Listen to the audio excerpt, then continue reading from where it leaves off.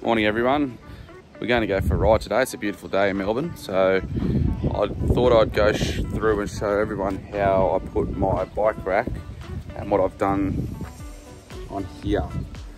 So let's get into it. So this bike style of bike rack actually is a one for the tow hitch, but we have our camper trailer which we are planning on towing around and we want to take our bikes. So what I've done is made this bar across the top here to lift obviously the mounting point up higher. So it's mounted to the tray,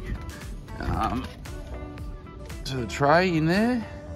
Got some support gussets here to correspond with the load applied here when this is bolted down, and then fix it up to the top of the roof rack as well. So let's get into it. I'll put it on.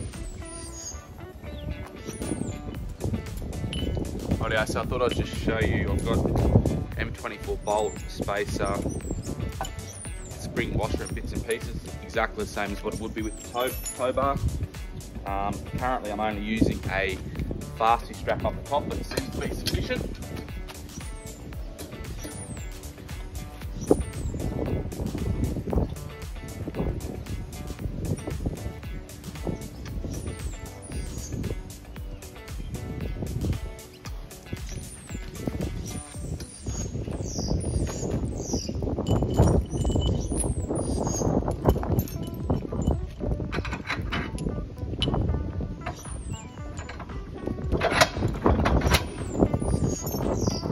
I need to show you something.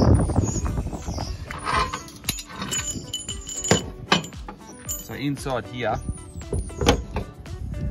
inside there is a piece of this pipe that is welded inside. So from this point to this point, including this spacer, is solid. So that's never going to bow. And you can see here the pressure point's coming down in here. So we've got pretty much a triangle for the support. Anyway, let's get back into putting it on.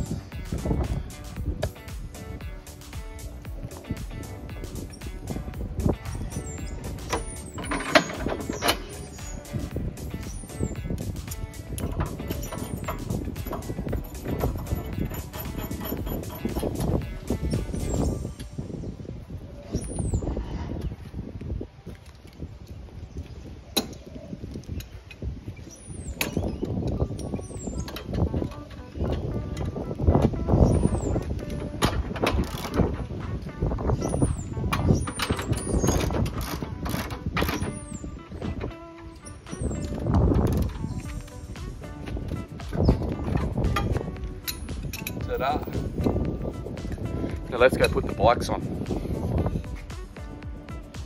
Before I put the bikes on, I want to show you something. So I'm 95 kgs, 90, 95, depending on the day. So just watch this point.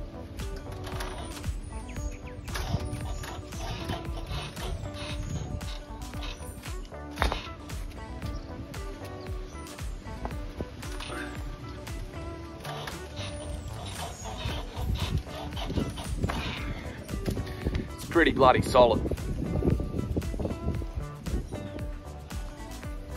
And I'm not an engineer, I just use a bit of common sense. Triangles are strong, reduce movement where you can, which will, doesn't add fatigue to stuff.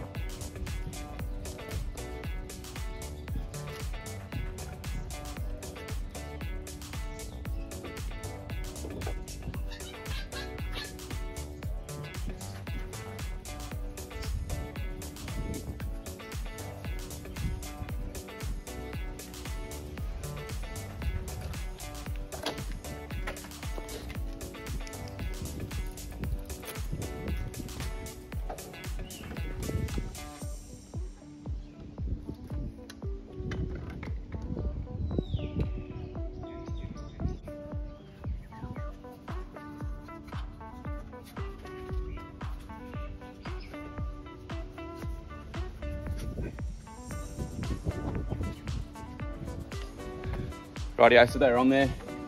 What I now do is get some bungee straps and tie the wheels I actually tie my bike back to the actual rack so there's no movement as well.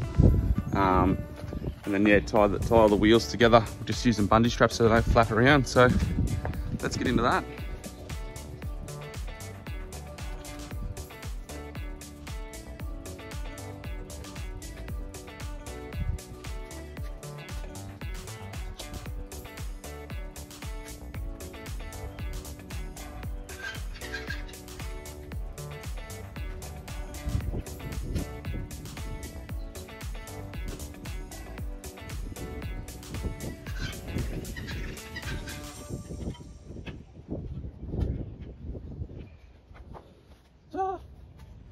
So one last thing I need to show you, so because I've got OCD, let's chuck some pool noodles in wherever it's going to be rubbing on the bikes, especially on my forks up here.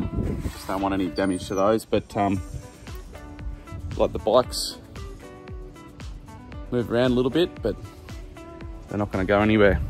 I drove to Queensland and back Christmas time in a similar situation as that, so no dramas at all. Now as you can see, the height here, I need the height here. I'll chuck in a couple of videos to clear, a couple of photos, sorry, to clear the winch of the trailer. So anyway, hope you guys enjoyed it. Please like and subscribe, and I'll get some videos of us on the trails. Thanks guys.